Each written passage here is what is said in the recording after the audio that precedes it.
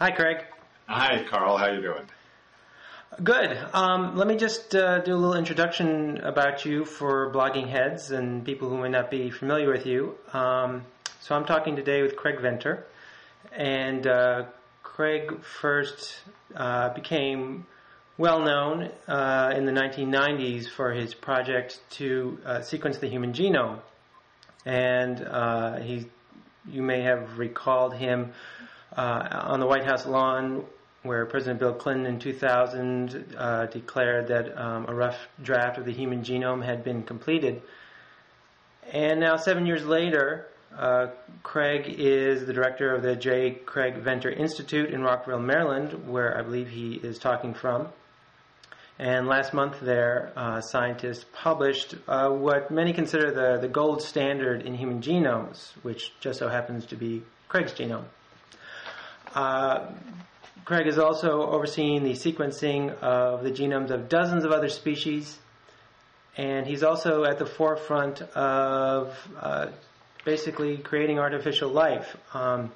He and his colleagues may be on the verge of building an artificial genome and being able to successfully put it in a cell. So it may not be creating life from scratch, but it's pretty close. And Craig has also published a memoir, which I have right here, called A Life Decoded. So, Craig, thanks for coming to Blogging Heads.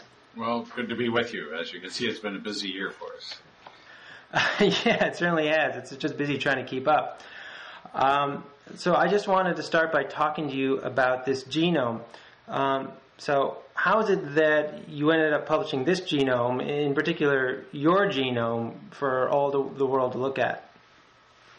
Well, it actually started back in '98 with the effort at Celera, and we had to make some decisions early on about whose genome to sequence. We also needed to make a number of DNA libraries and get going on things, and there was a heated debate around the time.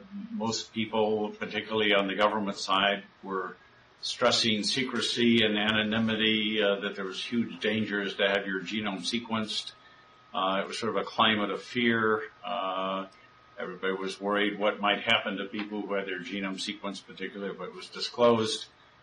And my view of leadership is not to push people out in front of you, but to lead. And I figured it was better to convince people I felt it was okay to have my genome sequenced by going ahead and doing that instead of urging somebody else to give it a try.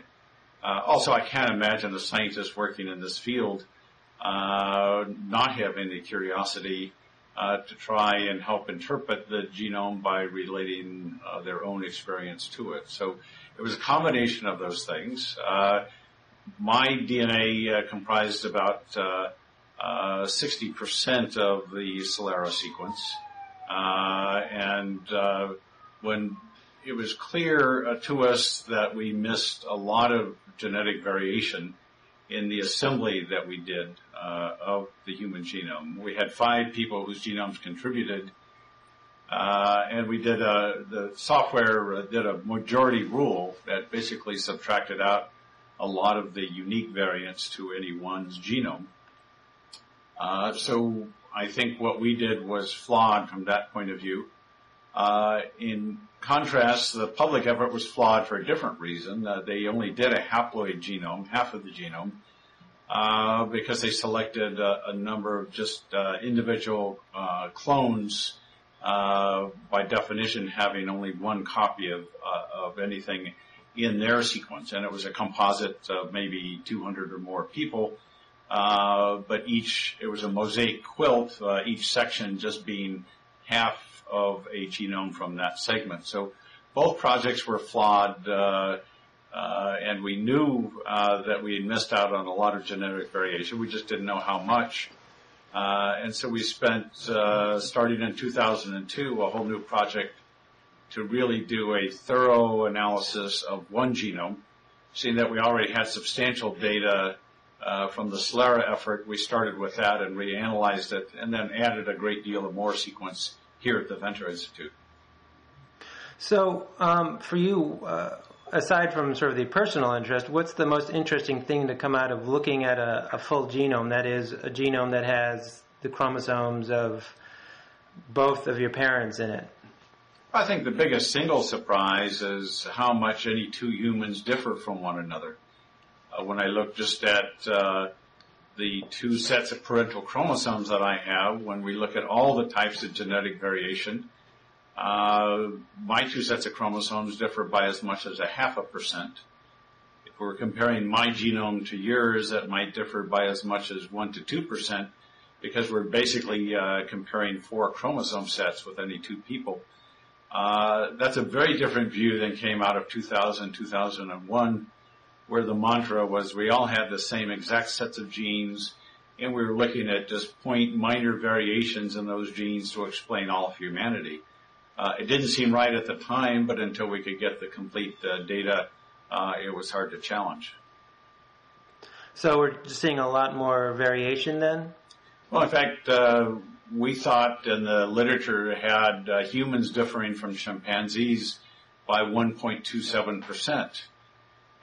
We, in fact, differ from each other far more than that. We're probably 5 to 6% different from chimpanzees when you account for all the indels and genetic variation. Where genes line up, we have some highly conserved sequences that are maybe 1% or less different between us and chimps. But when you look at the whole genetic code, the whole genome, we're much more different than people thought. Now, people are really interested in human genomes for medical applications. So there are a lot of stories these days about your personal genome and how that might be able to help you in terms of your health. But, I mean, at this point, with what we know about disease and about genes and so on, how much can you really learn about your health from looking at your genome that you couldn't actually learn, say, from your family history? No, that's a great question. In fact, we're still just learning how to read the genetic code and interpret it. Many people thought that reading the 6 billion letters of genetic code was the end point. I always argued that it was a race to the starting line because we have this vast code. We have to learn how to interpret it, what it means about biology, about evolution, about ourselves. There's some things we can clearly read and interpret now because there's been, in some areas, for example, heart disease, extensive genetic studies. Other areas, are much less well studied. But in this era of double-digit inflation for health insurance, preventative medicine is one of the few things I think that gives us hope for the future of having ability to know what we're at risk for, maybe as in the case of heart disease or what I'm doing by changing diet and lifestyle, taking a statin, maybe overcome what would be considered by some to be a genetic destiny. With other diseases, it really depends on the disease. Certainly with, if there's a genetic risk for cancer, the data with colon cancer is pretty overwhelming in the sense that if the cancer is detected before there's symptoms, there's greater than a 90% chance of a 10-year survival. Treatment is pretty straightforward with surgery. It's not a huge impact. If it's detected after symptoms occur, and if it's detected because of those symptoms, survival goes down to less than 5 years for the majority of people. The expense goes way up. So having hints early on help give each of us as individuals a little bit more power and control over our, our own life outcomes. Mm-hmm. I mean, in terms of the cost of doing these genomes, I mean, it's still pretty expensive now. Do you have a sense of, when personal genomes would be something that would be really practical? I mean, people talk about like $1,000 price tag is really making that happen. I mean, what's your sense of when that we might be seeing things like that? Well, the cost has been coming down exponentially. If you look at a multi-billion-dollar federal program, the Celera genome cost maybe $100 million.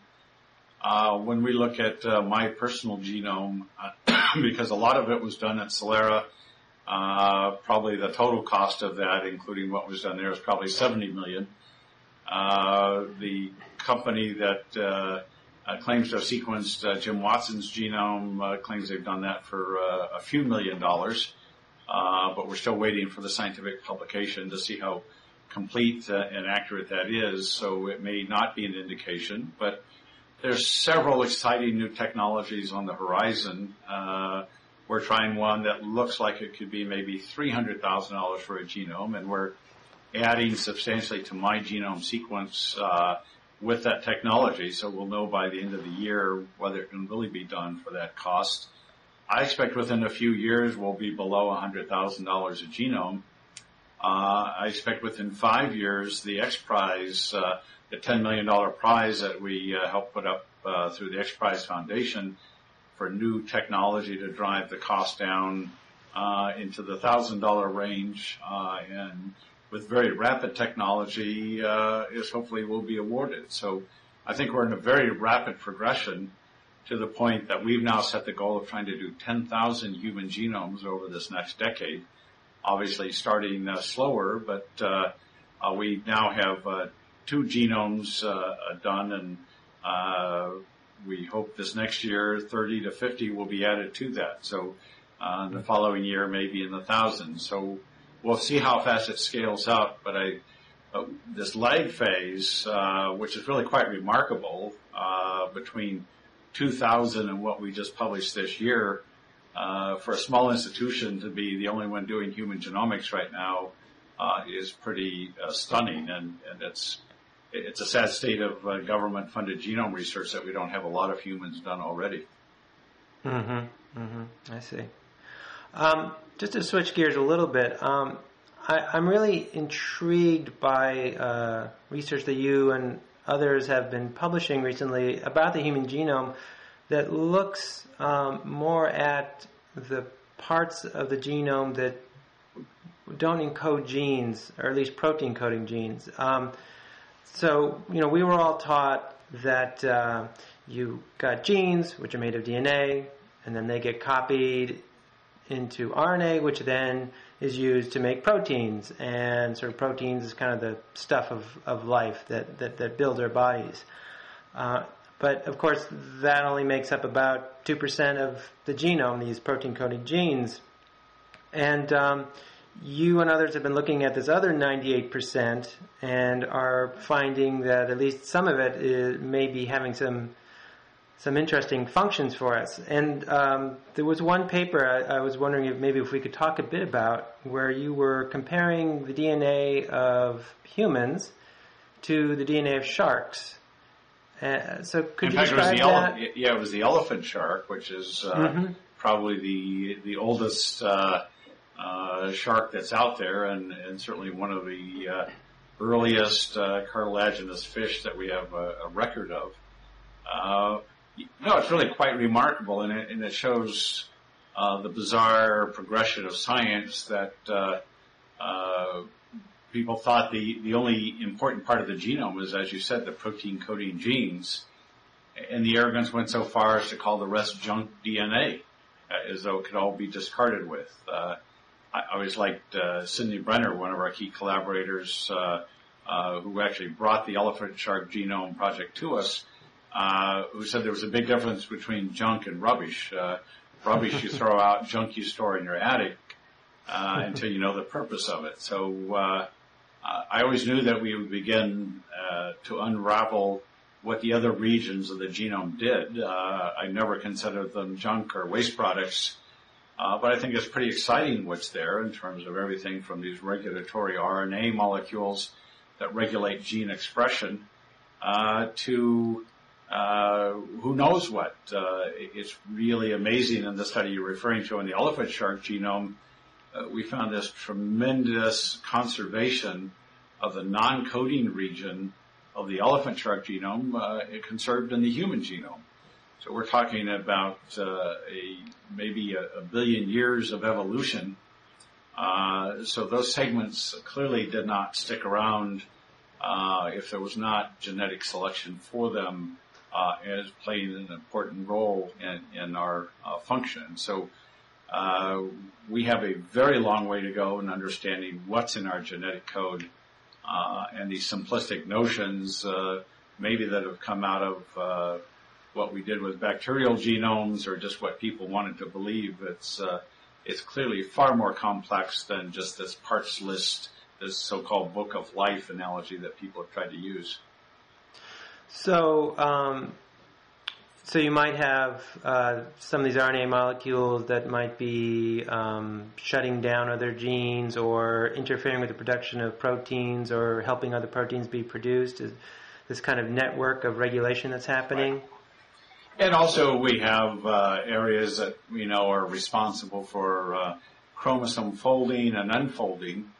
And it turns out with the human genome, it's the unfolding of the chromatin that actually allows for the polymerases to copy the material into RNA. So there's this tremendous regulation just at the structural level of our chromosomes that unfold as they're leading to gene expression. So I think it's going to be one of the most exciting parts of the next decade as we begin to continually uncover new functions. I think the RNAis, the regulatory RNAs, these small molecules, I think are certainly one of the most important discoveries.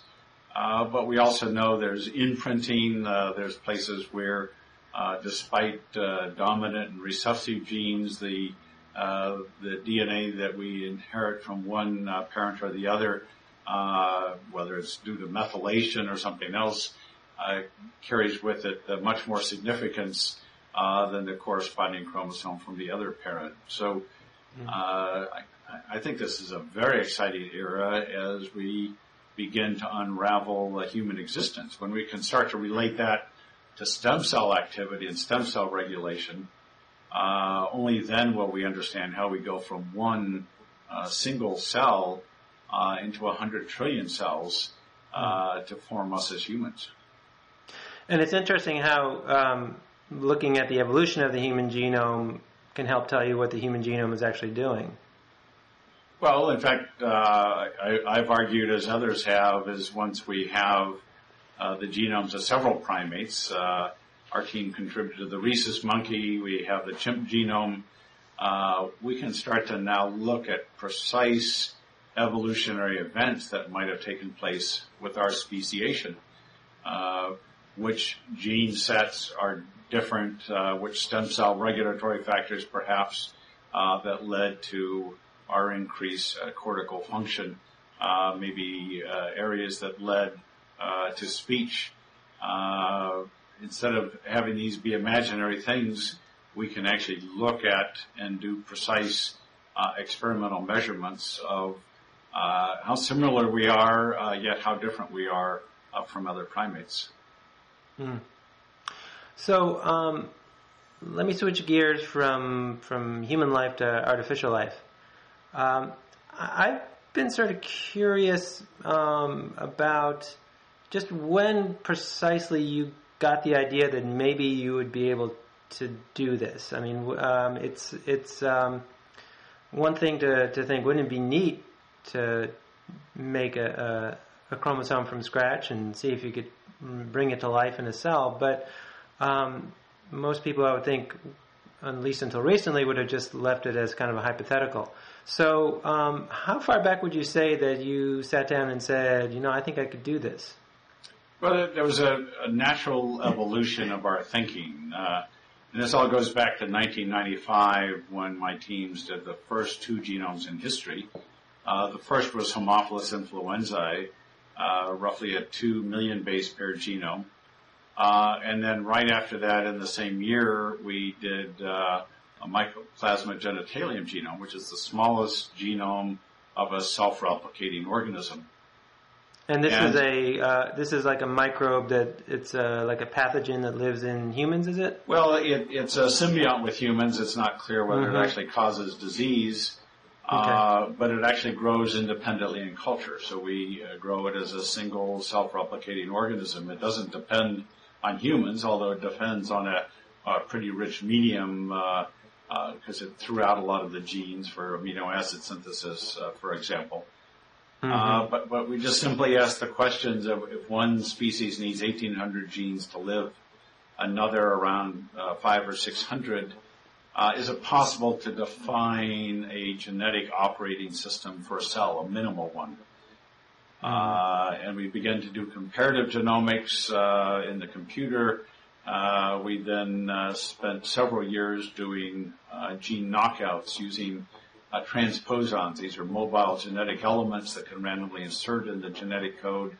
When they insert it in the middle of a gene, they disrupt its function. And so we could sequence exactly where those were. So there's a number of genes that can't tolerate any insertions because the cells die. So we deem those essential genes and the rest non-essential if they could take transposon insertions. The trouble is you can only do those one at a time. You can't do them serially up to 100 or 200 genes. So you can only say, I know that this microbe can't live without this one particular gene. That's right. And then you make a list. But we have the list of all of them, but we found, in fact, perhaps one of the most important findings that you can't define a life form based on this genetic code alone. You need the genetics plus the environment. Excuse me, an example is there's two genes for sugar transporters in mycoplasma, one for glucose and one for fructose. If you have both sugars in the media for the cell to grow on, you can knock out the gene for the fructose transporter and the cell happily lives. So we would score that as a non-essential gene. But if you only have fructose in the media and no glucose, and you knock out the gene for the fructose transporter, the cell dies. So with that experiment, you would say that was an absolutely essential gene. So we don't know how many conditionally dependent genes there are. We don't know because over 100 of the genes, even in this minimal cell, are still of unknown function. We don't know what role they play. All we know is several of them, that if you knock them out, the cell dies. So we don't know if you knock out one gene, if there's several others that compensate for its loss of activity. Obviously, in humans, we have a large number of parallel pathways for things. So we decided the only way to truly ascertain what a minimal system would be to synthetically make the chromosome. And then we could mix and match sets of genes, leaving out all the ones that we could knock out, see if that resulted in a living cell. But we don't even know basic fundamentals about genomics in terms of how important is gene order. Are they just components? As long as we have the right 400 or 500 genes in the chromosomes, we'll get a living cell. So there's a lot of fundamental questions that we thought we could answer by making a synthetic chromosome. But before we even started the first research, we commissioned a 1.5-year-long bioethical review at the University of Pennsylvania that was published by them in 1999 in Science, saying that they thought we were taking reasonable approaches and that we should proceed with our experiments. Their only caveat was concern about potential biological warfare uses of this new technology that we would be developing as we went on to make a synthetic cell. I see. So I can describe the next steps as well to you because it was a long path. We actually set out after that time. We thought we'd start with a bacterial virus, bacteriophage, Phi-X174, both because of its historical significance. This was truly the first genome. It was one that Fred Sanger and his team had sequenced. But it's not viruses are not living entities, so Haemophilus was the first living entity. But it turns out every letter of the genetic code in Phi-X174 is probably essential that it be accurately made. So we figured that would be a great test for our ability to try and accurately make synthetic DNA. In fact, we tried this in the 1990s, just ordering all the oligos thinking we could you explain what an oligo is? So an oligonucleotide is just a stretch of synthetic DNA that can be readily made off of DNA synthesizers. We made pieces on the order between 30 letters and 80 letters, or 80 base pairs long, with overlaps with the next piece, sort of like Legos. Thinking if we just made all these pieces and put them together and copied them with the enzyme DNA polymerase that copies DNA, that we would end up with a functional chromosome. In fact, we ended up with something that was the right size, but even with the tremendous selectivity we get with screening for infectious agents, which probably gives us a million-fold selectivity, we ended up with nothing that worked. The process of DNA synthesis with DNA synthesizers is a degenerate process. So the longer pieces you make, the more errors there are in it. So when we restarted the program in 2002, we took off a while for a break to sequence the human genome. When we came back to it, we started to tackle this program in earnest and developed whole new ways to accurately put pieces together. And that's what our publication a few years ago was in 2004. We're just going from the digitized sequence information in the computer. We could chemically make the chromosome for 5X174. But the exciting thing was when we took that piece of DNA and inserted it in E. coli used that as a template and started manufacturing virus particles. Those virus particles then would kill the bacteria, and we could identify them by clear plaques on a plate. We could then isolate and sequence it and prove that it was from the synthetic chromosome. That piece was only around 5,000 letters long. The Mycoplasma genitalium chromosome is on the order of 560,000 letters or base pairs long. So orders of magnitude greater problem. I see. So part of making this whole process work would be actually putting a genome into another cell, what you called a genome transplant. Right. Now, you actually published just a few months ago a paper on how you actually did that. So could you talk about how you and your colleagues managed to stick a genome from one microbe into another? So there are several problems that had to be overcome. One was the chemical synthesis of the chromosome. And once we knew we could accurately make 5X174, we knew that we could make cassettes on the order of 5 kilobases, which would contain roughly 5 genes. And then we could build up the chromosome by pieces of assembling those cassettes. And we've been doing that over the last several years. But the real big question in my mind was not, can we chemically synthesize a large piece of DNA? I knew that eventually we would be able to do that. The question is, what do you do with it? How do you boot that up? With the 5X174, the small viral DNA, it was a matter of just inserting it in E. coli, and that made the virus for us. In the case of a bacterial cell, nobody has even dealt with moving chromosomes around even the size that we're dealing with.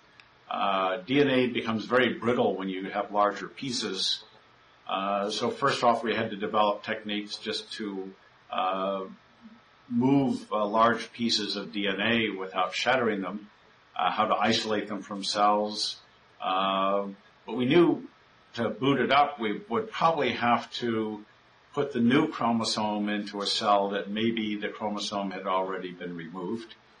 We tried a variety of experiments, including radiation and chemical damage, trying to remove a chromosome from a bacterial cell. It's much more difficult than what happens with eukaryotes. People are aware of what happens with cloning with, for example, Dolly the sheep, where you can just transplant the entire nucleus.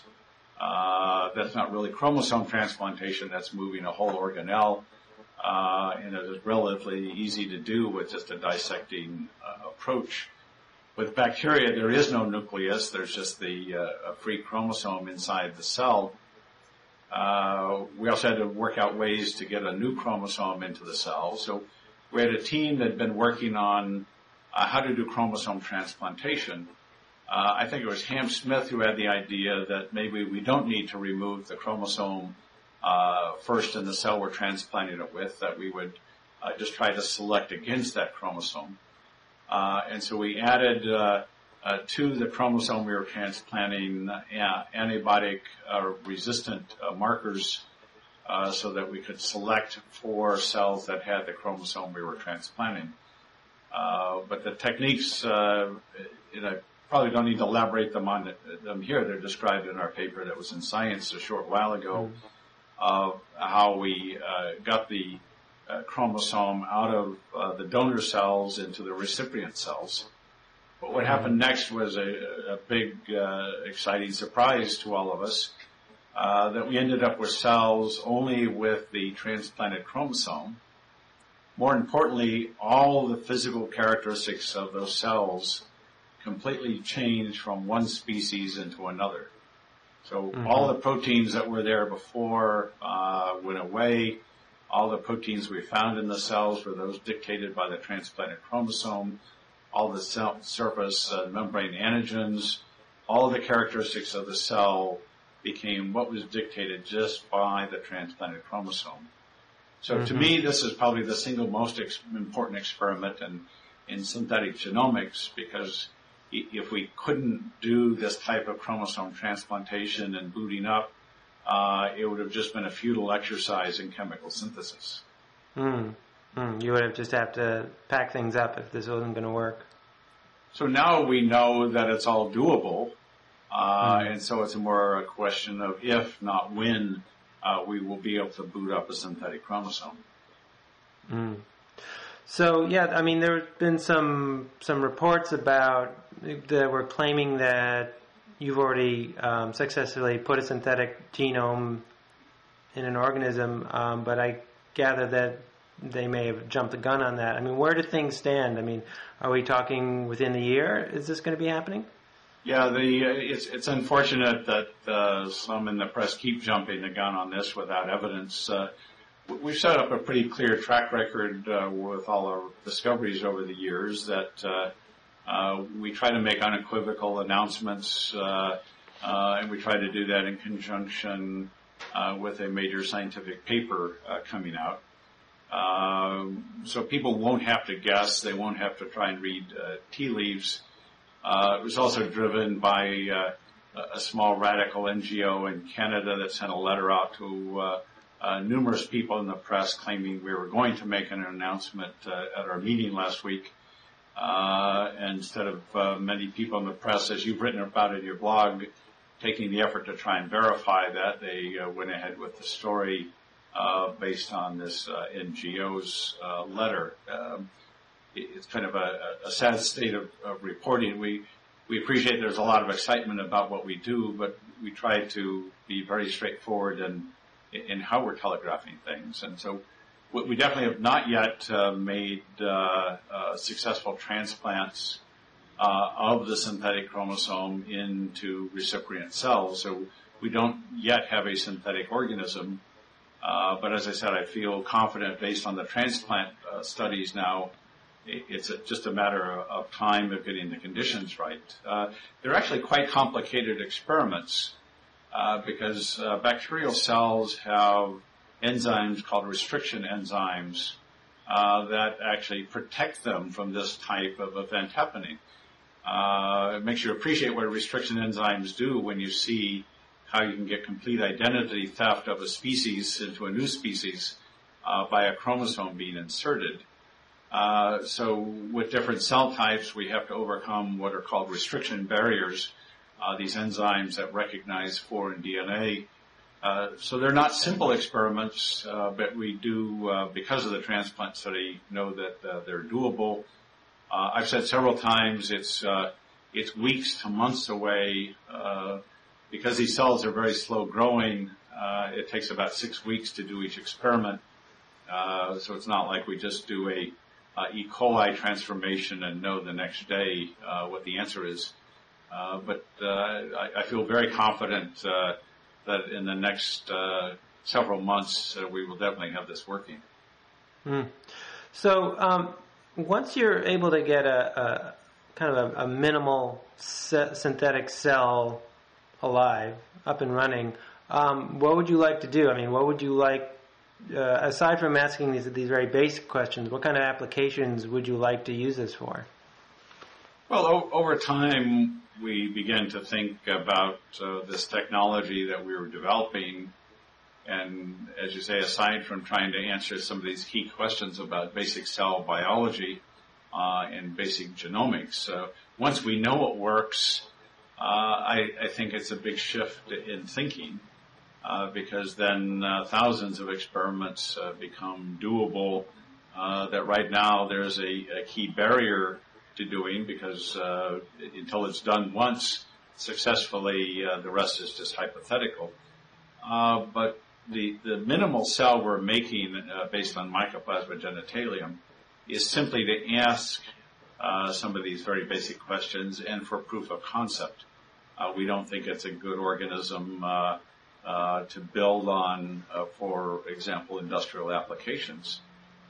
But when you think about the concept, and for the last 10 or 15 years, my team has been leading much of the way with what we call digitizing biology. We've been reading the genetic code of species, going from this analog world of biology into the digital code of the computer.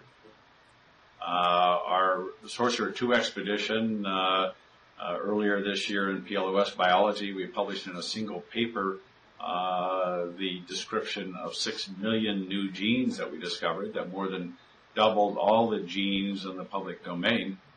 And I like to think of these genes as the design components of the future.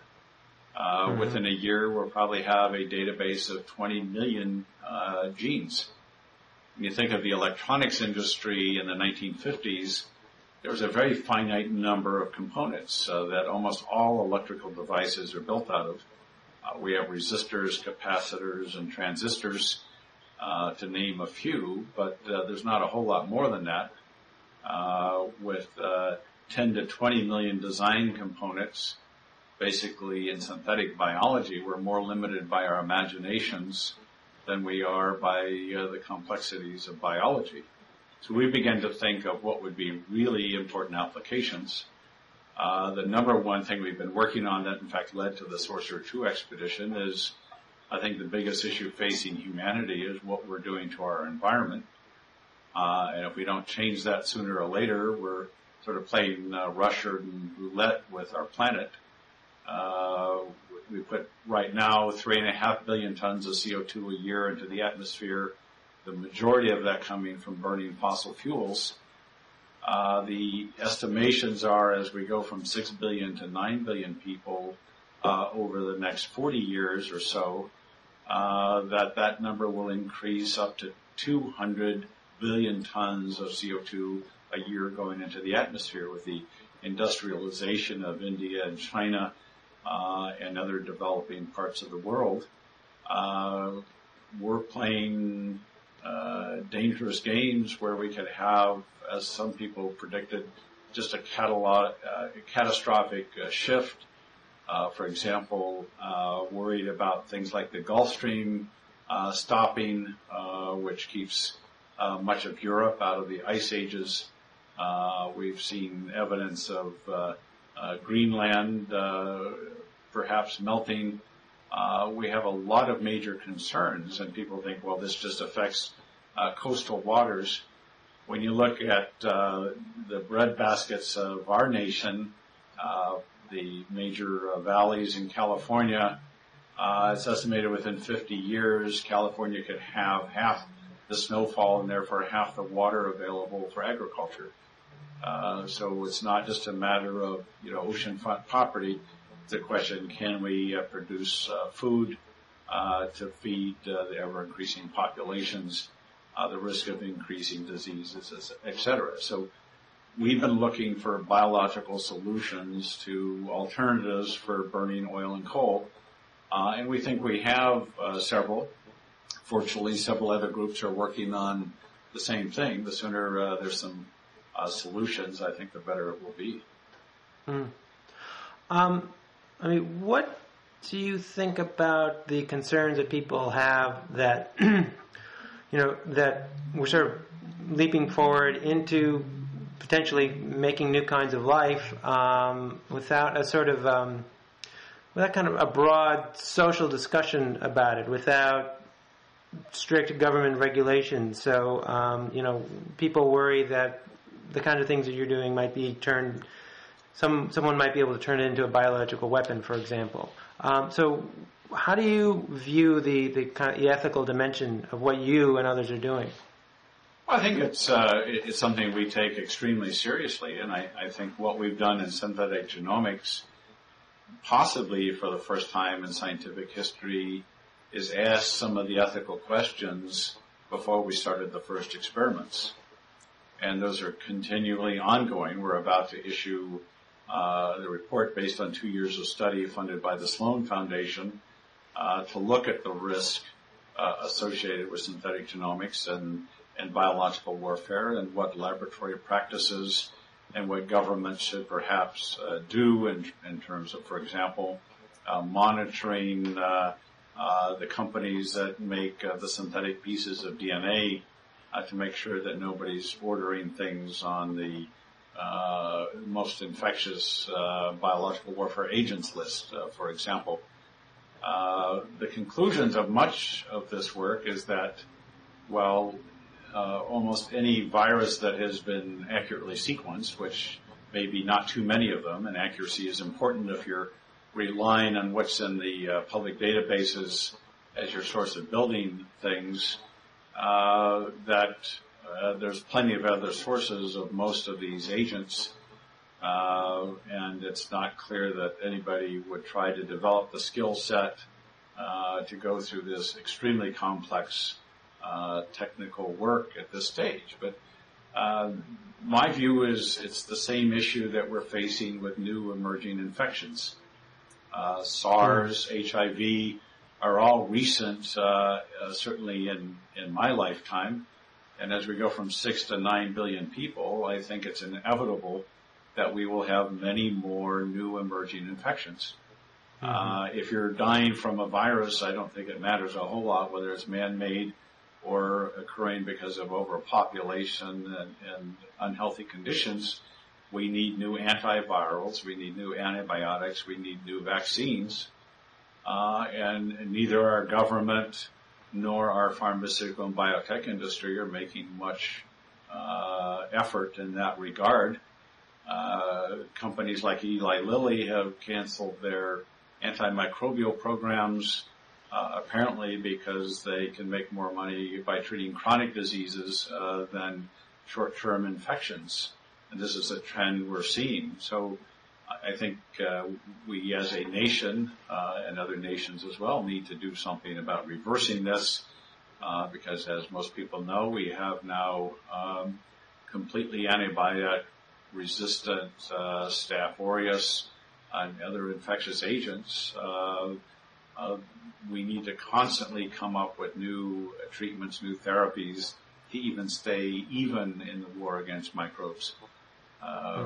We go through these bottlenecks in history. In 1969, the U.S. Surgeon General said we won the war against microbial infections, and antimicrobial programs began to shut down around the world.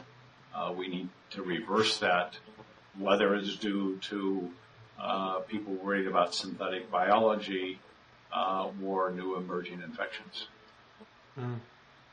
The last question I had sort of has to do with, I guess it's kind of a philosophical question.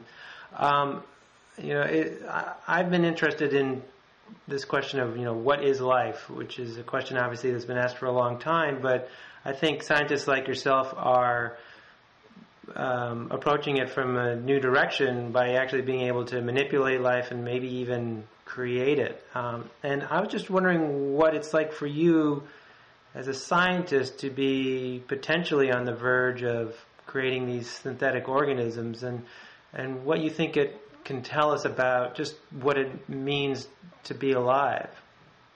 I think it's a great question, and I try to deal with it to some extent in my book, A Life Decoded, both in terms of my experiences in Vietnam, trying to understand what actually killed or kept people alive there, to the notion that we can potentially make synthetic life.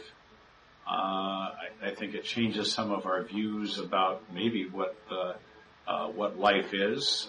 My personal thinking is that living entities are going to be ubiquitous throughout the universe, and that life is one of the basic properties of the universe, that when you get the right elements together, we spontaneously end up with living entities. The latest numbers that I've heard is in our own galaxy we have 100,000 Earth and super Earth planets capable of life. So we have almost an infinite chance in the universe of having life occur.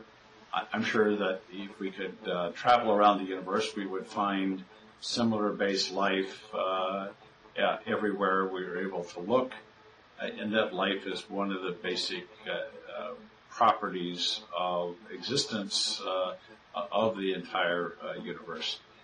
That being said, we're finding it extremely difficult to define what's that seemingly magical point when you have these inert chemical entities working together to have now something that's living and capable of self-duplication and self-generation. I asked similar questions in Vietnam about people that had just small bullet wounds just affecting a tiny part of their brain. How did that kill all 100 trillion cells when it was just a tiny portion? So I don't think we've yet managed to successfully define life. We're having the same trouble with the term species from all the things we're finding in the ocean, all these very closely related organisms with minor variants in their genetic code. Some people say even a single gene difference is therefore a new species. Some have argued it should be 10% different or more in the genetic code, but that makes us the same species as most mammals, so we probably don't like that notion. For our purposes, in terms of synthetic genomics, we're using self-replication as part of our definition, but that's clearly not necessary. We as humans are not self-replicating. We can have bacterial cells that are alive and not replicating, but I think for the definitions at this stage, we're making that clearly an aspect of it. We don't consider a virus alive because it cannot self-replicate. It has to actually infect another living entity in order to do that. It may be something as mundane as the difference between before and after we start an automobile engine. The parts all working together with a certain amount of energy input lead to a continuous activity. I think it's not going to be as mysterious in the end, and that if we have the right units to put together, that humans will be able to create life. And I think that changes a lot of concepts. Yeah, I think it will. Well, this has been a really great time, and thank you for spending all this time talking about your work here on Blogging Heads. Well, it's nice to be with you, Carl, and we always appreciate the quality of your reporting.